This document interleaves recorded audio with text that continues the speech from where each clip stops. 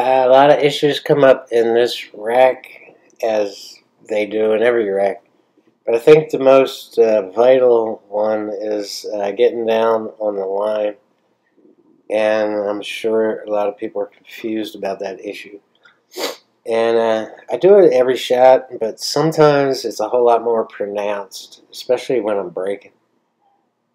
But it comes up in this 5-ball, big time.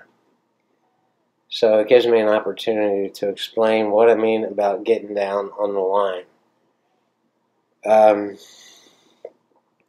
Just bear with me and we'll go through it. And once we get to the 5, I think we're going to stop and use a graph and really try to hit this point home, because it's so incredibly important.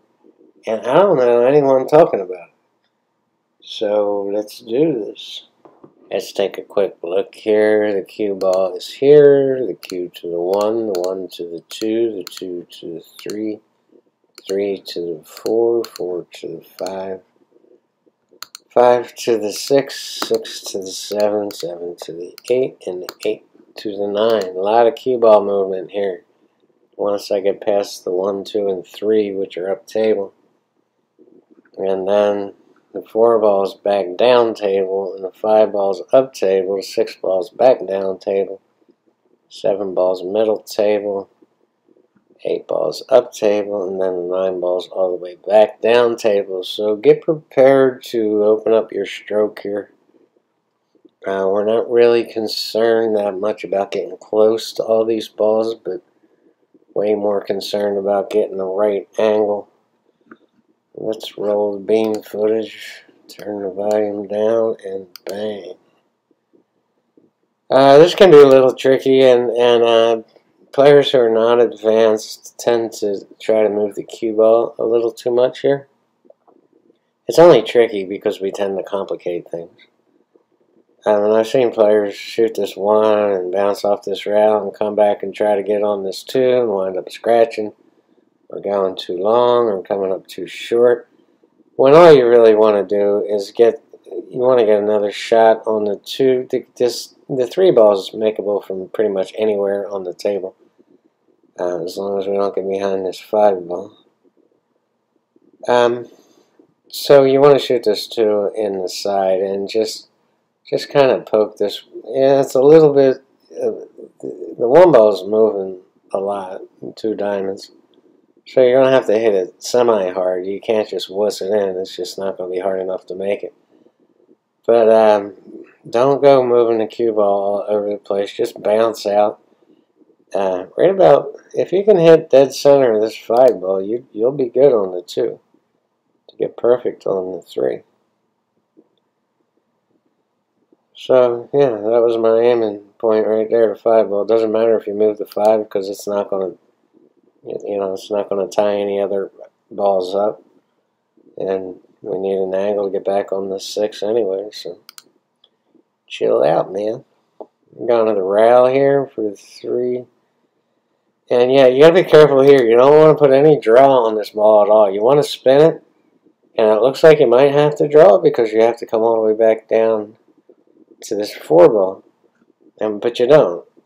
You want to spin it. You're coming off this rail and trying to get past the side pocket.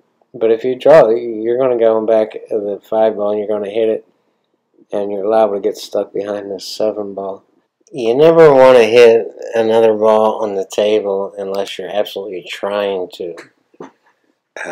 Unless you're trying to break out a cluster, which is very common in 8 ball, a little bit less common in 9 ball. Or you're just trying to move another ball into a better position to make it easier for you to run out. It's all about running out. So anyway, we're shooting this 3 ball, and it looks like I'm putting bottom on here, but I'm really not. It would really be a dumb thing to do, because what it would be doing is drawing right up behind this 5 ball. But I am putting a lot of left on this because I want to get past this, not just the 5 ball, but the side pocket and the 7 ball. And that's what you want there. We don't have to be super close to the 4 ball to do what we're about to do. But, you know, you also want to get the hell away from this issue and this issue and this issue. So all we're doing on this shot here is going to the bottom rail with a little bit of right hand English to come back. And you have to be careful. This is a scratch shot. And you don't want to scratch here.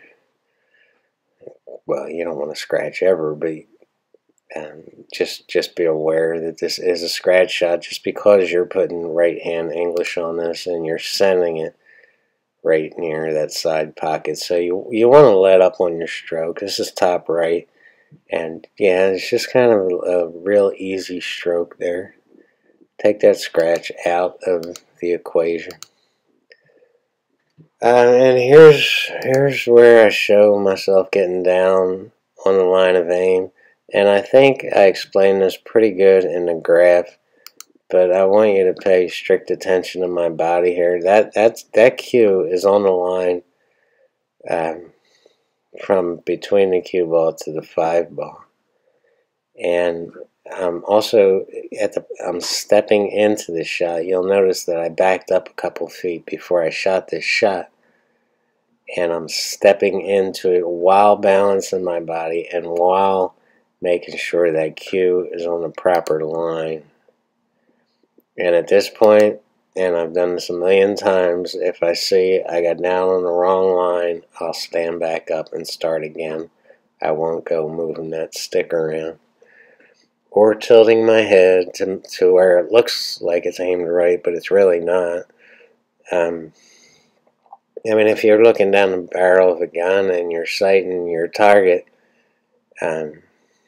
and you don't move the gun, but you move your head till it looks like it's targeted, you're still going to miss. It just looks like you're going to miss. So be aware of that. I don't want to get real super analytical here because there's so much to this. You have to keep your eyes level on a level plane with the pool table. And nothing on your body can move while you're shooting this ball, including your stick. You can't go moving your stick around to find over the bridge or your backhand to make it look like it's lined up. You have to stand back up and adjust your stance and try to get down again in that line of aim. So we're drawing back here on this 6 ball way back to the bottom rail to bounce up for the 6. And we're going to cut here and put a graph of that 5 ball shot in here. You need to really be like a robot.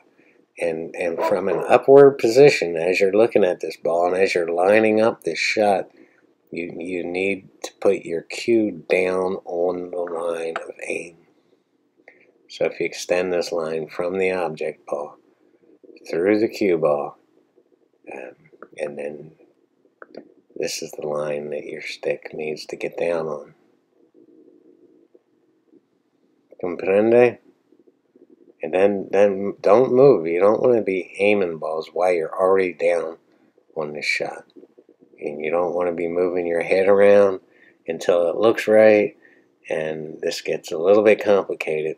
But you have to teach your body and the muscles in your body to get down on this line. I think I drilled that home enough, didn't I? You can see it really illustrated in this shot that I'm about to take on this 5 ball.